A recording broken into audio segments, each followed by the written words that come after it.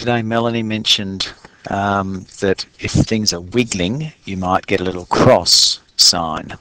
So let's just have a look at what that means.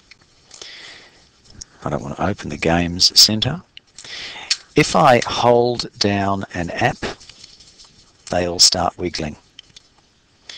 When they're wiggling, that means I can move things around. If I want settings to be here, I can do that. Now you can see there are no crosses on any of these apps. That's because all of these are the apps that come with the software and you cannot delete them. If they were apps I'd chosen to download, then I would have a cross on them and I could click and delete them. I'll get a message, but it will delete the app. So while they're wiggling, I can move things around and sort out my screen.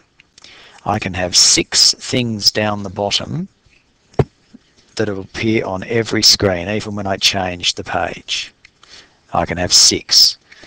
So if I think having the camera always available for me, or my calendar, I can put my calendar down there.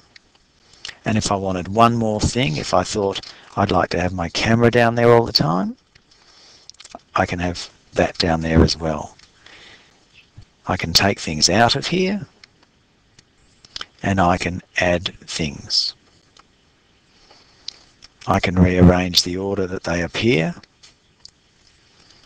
To stop them wiggling, tap the home key.